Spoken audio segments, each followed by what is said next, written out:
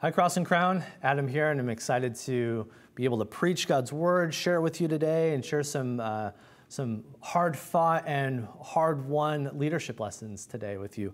We are continuing on as we're looking. Last week we looked at the mission that God has in front of us, and today, and actually for the next few weeks, we're going to continue taking a look at that mission and what He has, and particularly today, what does it look like to pass the baton in leadership? We're going to read out of the book of Joshua for our time right now. And so I would ask that if you have a Bible, turn to Joshua 1, and I will read for us the first 9 verses. After the death of Moses, the servant of the Lord said to Joshua, the son of Nun, Moses' assistant, Moses, my servant, is dead. Now therefore arise, go over this Jordan, you and all this people, into the land that I am giving to them, to the people of Israel. Every place that the sole of your foot will tread upon, I have given to you, just as I promised to Moses. From the wilderness and this Lebanon, as far as the great river, the river Euphrates, all the land of the Hittites to the great sea toward the going down of the sun shall be your territory. No man shall be able to stand before you all the days of your life. Just as I was with Moses, so I will be with you. I will not leave you or forsake you. Be strong and courageous, for you shall cause this people to inherit the land that I swore to their fathers to give them. Only be strong and very courageous, being careful to do according to all the law that Moses, my servant, commanded you. Do not turn from it to the right hand or to the left, that you may have good success wherever you go. This book of the law shall not depart from your mouth, but you shall meditate on it day and night, so that you may be careful to do according to all that is written in it. For then you will make your way prosperous, and then you will have good success. Have I not commanded you? Be strong and courageous. Do not be frightened, and do not be dismayed. For the Lord your God is with you wherever you go. Father, we thank you for the gift of your word. We thank you for the lessons that you teach us, the ways that you reveal yourself and your character to us. God, we pray that by your Holy Spirit, you would lead us in this time, that it would be a time of reflection, it would be a time of turning to you. And Lord, would you just take this time and bring glory to your name? Would you speak to us in a way that is helpful and puts us back on missions, for some of us, gets us into the game? God, I ask that you would, by your Holy Spirit, just use me, lead me in this time. We thank you that you are with us and that we can, with boldness and with courage, speak of your truth. It's in Jesus' good name that we pray. Amen.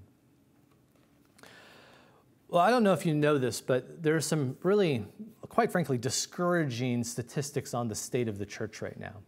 I mean, we're looking at a really difficult time coming out of the last 15 months. And for a lot of leaders within the church and ministries are looking forward, like, what does this mean for us? And how do we even assess and evaluate this? But the hard part about it is a lot of the statistics that came out right before COVID. In fact, March 2020 was when a very large set of data came out about the church, and then COVID hit, and here we are. But listen to this. Some of you may have heard this. This actually just came out this year. For the very first time in America's history, a country that was built on the ideals of Christian liberty, of Christian freedoms, of identity founded in our Maker and our Creator, those very freedoms that we would have, for the very first time in our history as a country, less than half of the people in the country identify as Christians. In fact, the number is 47% that say they even belong to a church or attend a local church. Think about that for a second. First time ever. Well, if we start to look at some other metrics like weekly attendance, which most are saying between 1.5 or 2 times for every 4 or 5 is about when average person would go when they would attend church. 10 years ago, that number was about half of those that would say, hey, I'm a Christian. That number in 2019 was down to 29%. That's a 40% drop in about a decade. It means that people aren't coming to church. And that was pre-COVID. And other statistics say of those that were attending church before COVID, now about half of them are considering whether or not they'll return. So the numbers are even more dire than we would think. For those that would profess to be Christians, and when we're looking at this, it's people that are actively reading their Bible. They're actively engaged in a church. They're leading, they're serving, they're giving, they're part of a community, they're invested in ministries. The percentage actually goes down even lower. It's about 25% of America would proclaim Christ as their Savior, would be a part of a local church. That number is dropped to almost half of what it was 20 years ago at the turn of the century. As I was looking through some of those statistics and thinking through what is the state of the church right now and trying to apply that to us, like Cross and Crown, what does that look like for us? I was thinking through what are some of the undergirding currents? What are some of the things that are happening below the surface that speak to some of this? And I ran across an author who was an observer of culture and particularly looking at the effects of religion on a culture. And his perspective was when a culture loses its religious undergirding, when it loses its moral values and it loses its rules and regulations for life, basically the guardrails are taken off, then a society begins to wither, it begins to collapse in on itself. You'd think that this was something that was written in the last 12 months, but it was actually written in 1951. The analogy that he uses is actually that of a flower, that when you find it, it's beautiful, it's fragrant, and then you clip it so that you can take it with you and you can put it on your counter in a vase of water, that over time, because it is severed from the source of vitality, it withers and dies. Here's the quote. Cut flowers retain their original beauty and fragrance, but that's only so long as they retain the vitality that they have drawn from their now severed roots. After that is exhausted, the flower withers and dies. It's one thing to take a look at this from a cultural standpoint, but I also think it's helpful for us to evaluate and look at the church. What does this mean for the church? Is Christianity in America a cut flower? It sure looks good. It sure smells good. It's on display on your countertop in a vase, but it has a shelf life. Are we cut flowers? Are we firmly rooted in faith, or have we severed the tie to the thing that brings us vitality? The question is, are we faithful followers devoted to Jesus, or are we just showing up for church? I think it's a necessary thing for us to be able to take a look at today. And in doing so, I think one of the things that we're going to find that the key is, and we're going to learn this from some lessons in Scripture, the key is being able to raise up the next generation of leaders within the church. In order to be able to see this, I want to turn to Joshua. It's a book of the Bible. It's named after Joshua, who's a leader that was appointed by God to help lead Israel out of the wilderness. So Moses led them out of slavery. It was God that led them, but Moses was appointed to lead them out of slavery, out of the oppressive hands of Egypt, through the Red Sea and into the wilderness. And for 40 years they were there. And they were to cross over the Jordan River into a land that God had promised them. And it would be Joshua that God would appoint to lead Israel through the river and into that place and into seizing the inheritance of the land that God had set apart for them. So that's the place of where we are in Joshua. Now, Joshua, for all accounts, was a strong leader in many ways. He was faithful. He led Israel through the conquest of the land because there were people that were occupying that God would help remove, and he would lean into and trust the Lord in many of the instances, and God would have his hand upon them and provide success for them. We actually read in Joshua 1, where we picked up, that God is giving him a commission. He's giving him an appointment to go and lead this nation. And he says, I'll be with you. And he encourages him, be bold, be strong, be courageous. But he also says, trust in this law that I've given you. Trust in these commandments that I've given you. Trust in the ways in which I want to reveal myself to you so that we can have a relationship in this. You know, it's interesting because we take a look at the beginning of Joshua's life and his appointment, but we also can take a look at the end of it, where we have bookends in essence for his life. So if you turn with me to chapter 23 of the book of Joshua, we can start to see a bit of some of the refrain that's happening here. We pick up in chapter 23, verse 3. And Joshua has summoned together all the leaders of Israel. And he basically is at the end of his life, and he's giving a charge to what's next. Like, just remember that God has done all this work. He's brought us through. He's given us into a land of inheritance. He has been faithful. So now, what's the charge in front of us? He says, I'm old and now well advanced in years. And in verse 3, and you have seen all that the Lord your God has done to all these nations, and is for your sake. For it is the Lord your God who has fought for you. See, don't forget, it is God who has done this. that he has led us into this place and he has fought for you. He has been with us. And he says that he'll push back the enemies that are there in the land, and you shall possess this land just as the Lord God had promised you. The promises are being fulfilled in this. And in verse 6, we read, therefore, be very strong to keep and to do all that is written in the book of the law of Moses, turning aside from it neither to the right nor to the left. This is the same language that was read in the very first commissioning where God gave him instructions. And here you see the faithfulness of Joshua. He's taking the things that God gave him as instructions of how to lead, and he's applying them now, exhorting Israel, exhorting the leaders that they would also continue in this way, that they would be strong, they would be courageous, they would trust God, they would believe his promise to be true, they would know that God is present with them. And it says that we're going to follow the law of Moses, that we're going to follow these commandments that God has given to us.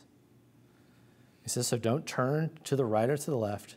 And it's so that you wouldn't mix in with these nations, because what God was concerned about is that they would dilute their faith, that their devotion wouldn't be to him alone, it would be to these foreign gods. And there would be this mixing, and basically there would be this defilement that would happen of God's people, and he wanted to set them apart.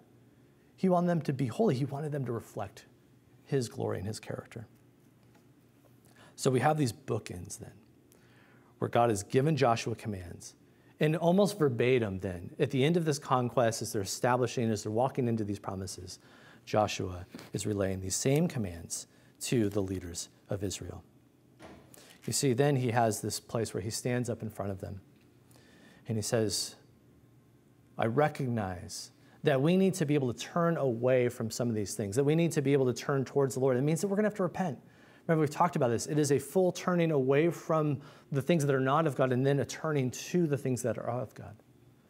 And so we read in chapter 24, verse 14, where Joshua is imploring the nation to turn to God. He says, now therefore, fear the Lord. Don't fear other things, fear the Lord. And serve him in sincerity and in faithfulness. You see here how we can have some of that cut flower language that relates to this. He's like, I don't want you to just make it look like you're putting on a show. I don't want you to just show up and pretend that you're part of this thing that's happening, part of our services, part of church. You're part of the family. I don't want you to pretend in this.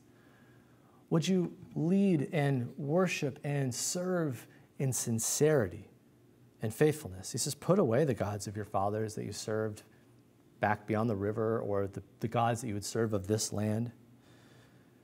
He says, verse 15, and if it is evil in your eyes to serve the Lord, choose this day whom you will serve.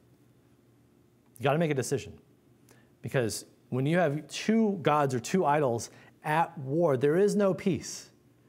He's saying, choose at this point. Would you walk away from the things that are trying to create an undercurrent? They're trying to create confusion. They're trying to dismantle things. Even think of it today, the things of culture, the things of this world that would draw you away from, that would entice you, or would simply just occupy you, that would be things not of God, where your devotion would be split.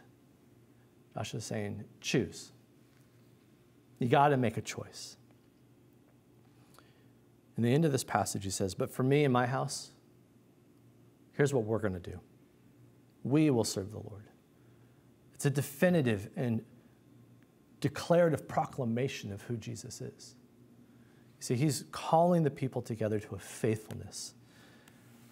I know this is a popular verse. I mean, some of you might even have it on your wall, framed with some reclaimed rubber. It's a nice script. You picked it up at Hobby Lobby. Joanna Gaines would be proud, right? But it's more than that. It is a declaration of your devotion. It's not simply a reminder. So Joshua was faithful. He and his family were faithful. But then we come to the end of his life, and the tide begins to turn a bit. We read in verse 31, this is after Joshua died. He was 110 years old, and we pick up in verse 31, and Israel served the Lord all of the days of Joshua. He was an effective leader while he was there. They served the Lord. They made that choice. They were devoted to the Lord, and they did it for all of the days of the elders who outlived Joshua and had known all the work that the Lord did for Israel. They remembered. They could see it. They worshiped God. They were devoted to him. Well, interestingly enough, if you just turn the page, you get to the next book, which is the book of Judges. And there's a couple of different sections in here that talk about the death of Joshua. And if you go to chapter 2, verse 6, we actually pick up again, and it's a bit of a retelling of the story when Joshua's brought all of Israel together and all the leaders, and he's giving them that declaration, like, you need to choose in this. And we pick up in verse 6, when Joshua dismissed the people of Israel went each to his inheritance to take possession of the land, fulfilling the promise that God had given him. I will be your God, you will be my people. I will place you in a land as an inheritance that I will give to you. In verse 7, and the people served the Lord all of the days of Joshua and all of the days of the elders who outlived Joshua, who had been with him all the great work of the Lord, and they'd seen it, what he had done for Israel. But then we go to verse 10. It says, and there arose another generation after them who did not know the Lord or the work that he had done for Israel. That is a verse that I think has the ability to haunt us. There arose another generation that didn't know the Lord. I think it's a potential implication of what a cut flower church or cut flower culture would look like. That when you're not tied to the source of vitality, when you're not given the nutrients needed to sustain life, when you don't abide in the one who gives power, then you wither. It may look good for a while and it would wither away. I think we have to ask the question then, was Joshua a good leader? I mean, it appears so, because people, while he was alive and the people he had direct touch and influence over, they continued to worship the Lord as they walked with him. But a mark of a true godly leader, I think, in this way would be, who are those that are following after him? Because if you know the story of Judges, it just goes from bad to worse. It says that people began to do evil. They began to do the thing that they thought was good in their own eyes. They rejected the Lord, and it's just a downward spiral. I think we have to ask the question then, well, what went wrong? You see, true impartation of faith, being able to have faith and then to share that with another in a way where it takes effect, it's more than just living a godly life. It's more than just careful instructions. It's more than just giving powerful exhortations. You see, it's rooted in faith. And it's rooted in the faith in the one that provides that life and that vitality. It is faith in Jesus Christ. One of the ways one author I read this week was trying to convey this is he says, our job is to cultivate convictions in others. We don't try and scare them into that. We don't try and condemn them into it. We want to cultivate conviction, because out of conviction, then they will begin to operate a life of faith. And one of the ways that we can do this is that we are to teach people how to observe and obey that which God would reveal to them, the laws and the regulations and the guidelines that he would give. This is simply another way of saying is to know and do the word of the Lord. Do you recognize the Great Commission language here? The language where God would say, teach them, go and make disciples, teach them to observe or to obey all that I have commanded them. And you hear this language of teaching and obey, and really what he's saying is it's the same where Joshua would say the law of Moses, it's the same as the 10 Commandments. And we talked about this recently. What are those 10 Commandments? They're a way in which when God brought Israel out into the desert for 40 years, the purpose of that time was so that he could reveal his character, his glory to them.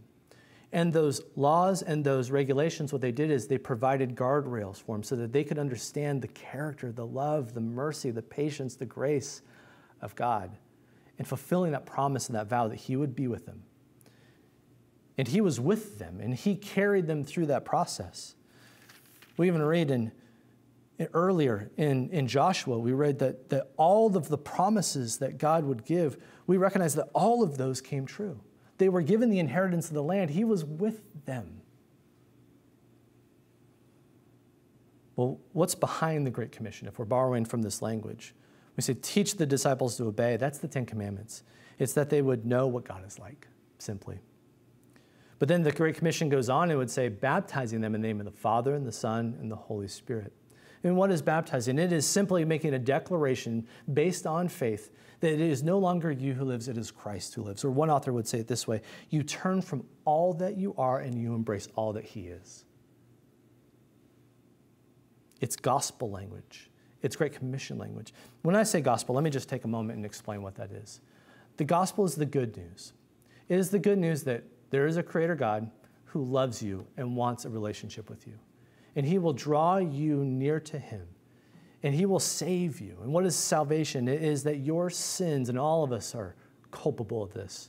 We're all guilty of sins, ways that miss the mark of what God would have for us. We've turned to the right or to the left.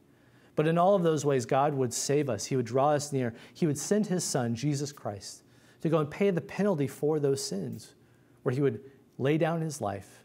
He was executed, crucified, laid in a tomb, dead. And yet 3 days later, he would rise again by the power of the Holy Spirit. In resurrection power, he would conquer death. And in doing so, when we then put our faith and trust and hope in Jesus, he then gives us his righteousness. It means that we could have a right standing with God. We get to be reconciled with God. It means that we have freedom. It means that we get to turn from all that we are and we get to embrace all that Jesus is. So all of this begs the question then, how do we prevent the next generation from not knowing the Lord? Not knowing who he is and what he has done? I think there's one observation that we can have from Joshua's life, is that it wasn't just enough to be a great leader in that moment, but it was how was he raising up other leaders to follow him so that the next generation would not know them. Our charge is for godly women and men to take responsibility to submit to Jesus and then to share that with other people. I think there's two words that we can couple this with. One would be discipleship, being a devoted follower of Jesus and a devoted follower of Jesus to other people as well. But I think we can also take a look at this as leadership. So our charge is to establish leaders for the next season. What can we do to prevent the same fate for the church in Seattle as what we saw following Joshua? Well, I think it's a call to more.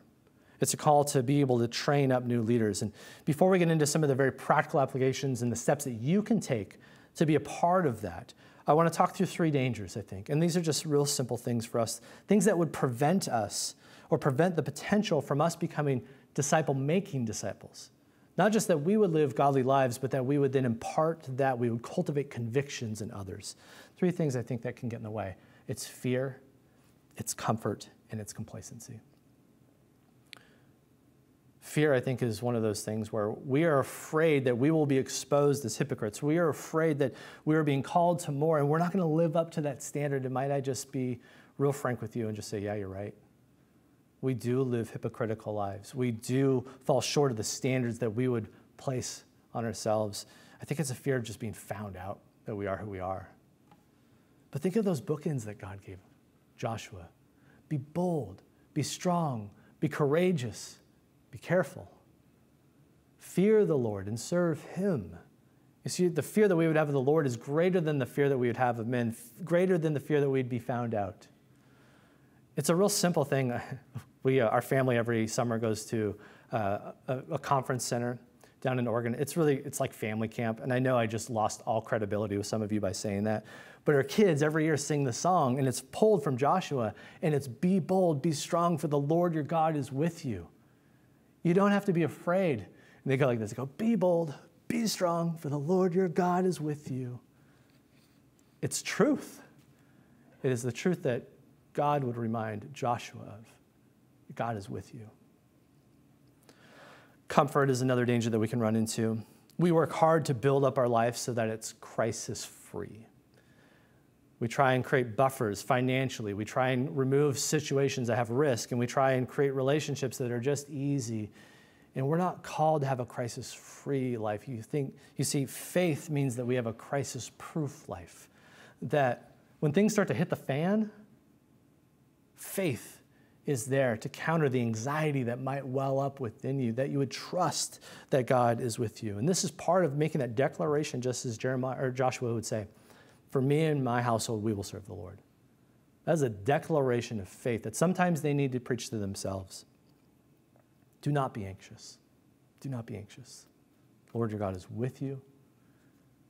And in a declaration of faith, you will have a life that can endure much. The last one is complacency. There's a story that's told in the middle of this conquest where after Joshua takes the people and they cross the river and they begin taking the land. And there's this group of people that see, like, we're not going to be able to withstand them. So they kind of look disheveled. They've worn out clothes, sandals, and wineskins. And they come up and they're like, oh, would you help us? Would you make a covenant with us? Would you promise not to destroy us or to remove us from the land? And they say, oh, yeah, we'll make a covenant with you. And the sin that was performed in that was, we find in Joshua 9:14, that they did not consult the Lord. You see, what happened in this is that they presumed. They got complacent. They just simply presumed that God would take care of it. He promised this, so he's going to make it happen.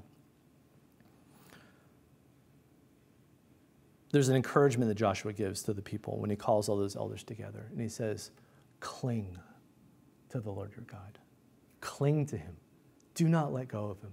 Do not suppose his grace. Do not suppose his blessing, but ask, be there, cling to him. Keep that flower connected to the root so it may continue in vitality.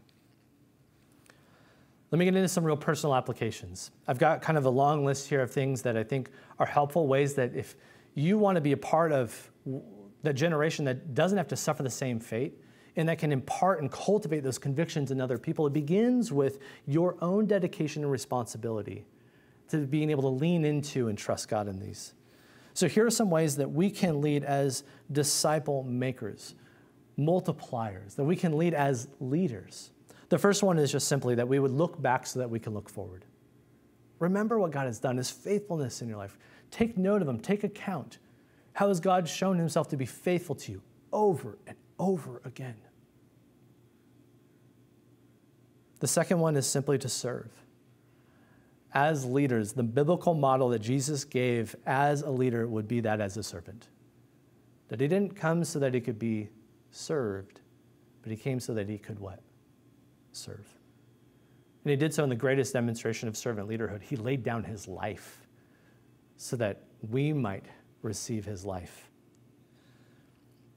Servant leadership is one of those things where every great leader is a servant leader.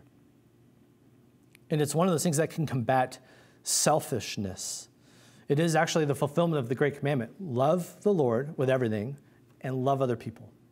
And the way that we do that well is we serve. We serve the Lord and we serve other people. A value that we have here at Cross and Crown that we don't get right all the time, but it's still something in front of us that we aim for, is that we would value who you are becoming more than what you produce.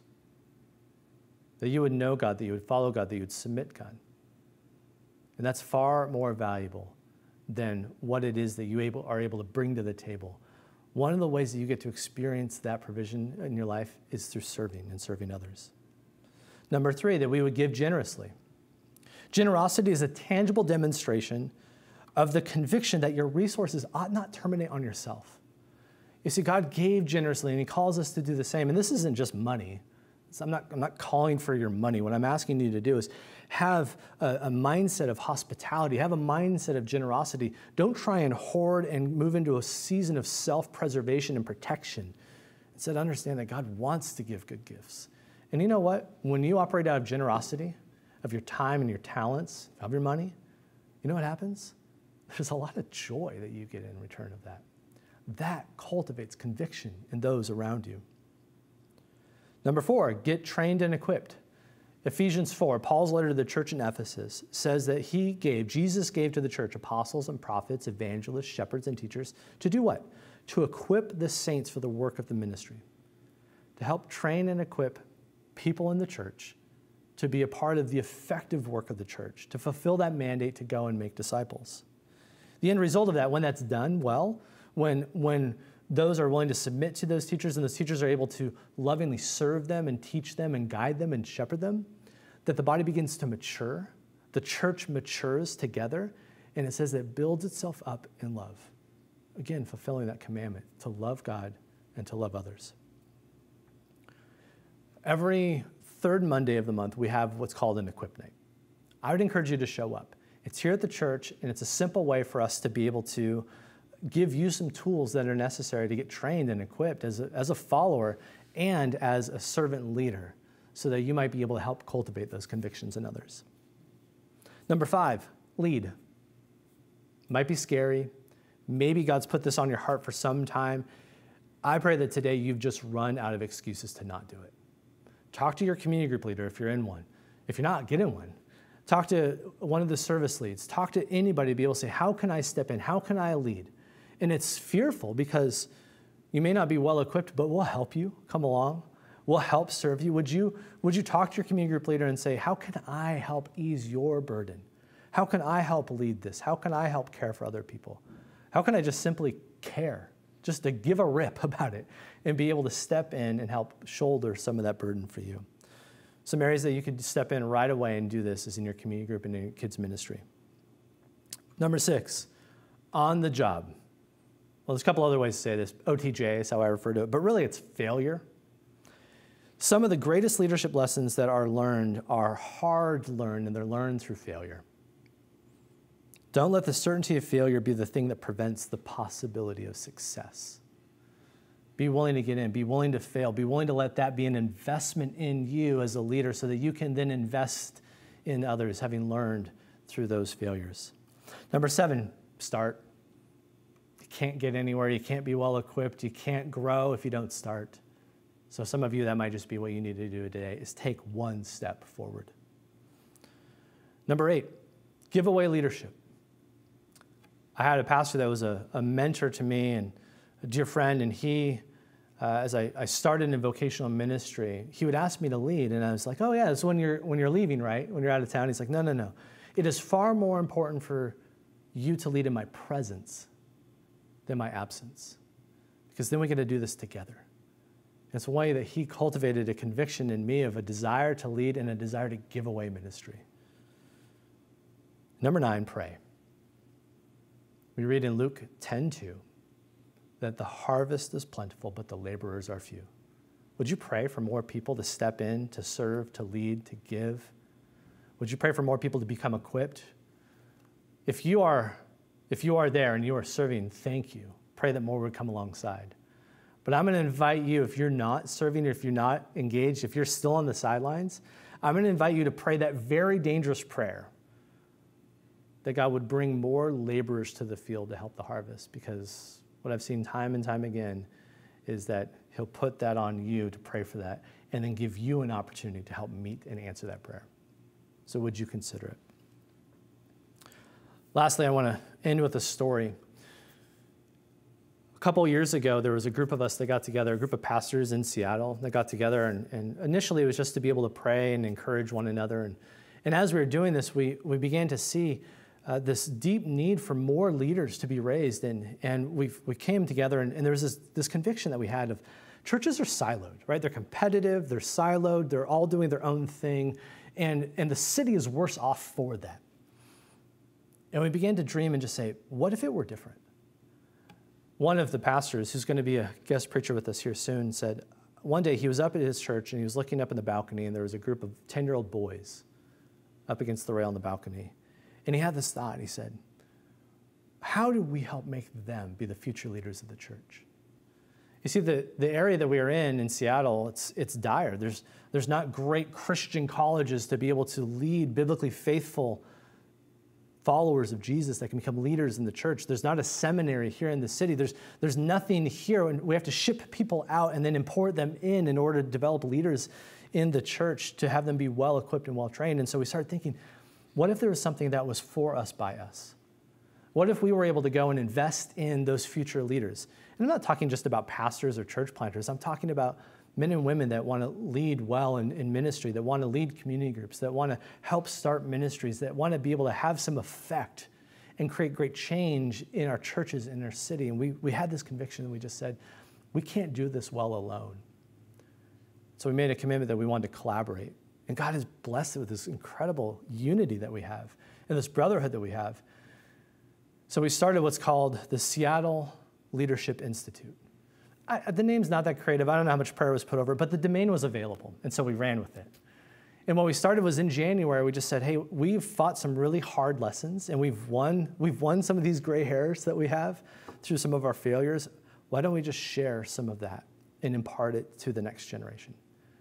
And so 4 churches came together and brought 12 women and men together. And we had a cohort for 6 months where we just got to pour into them. We got to share. We got to cultivate some of these convictions in them. It's really exciting. We're going to tell you more about it in the coming weeks. But we want to make sure that you know about it. And it's one of the ways that you can invest. And if you are interested, check us out. Go to our website. See what it looks like to be invested in, and see what it looks like to be well equipped to go and do that again and again and again as a disciple making disciple. You see, I don't want us to suffer that same fate that the generation after Joshua faced. I don't want us to be a cut flower church or culture. I want us to be tied in with faith and vibrancy. And I want to see us be able to raise up more leaders for the church for the sake of the kingdom, to the glory of Jesus Christ, and for the joy that we all get by being able to do that together. Let me pray for us. Jesus, I thank you that first and foremost, that you will build your church.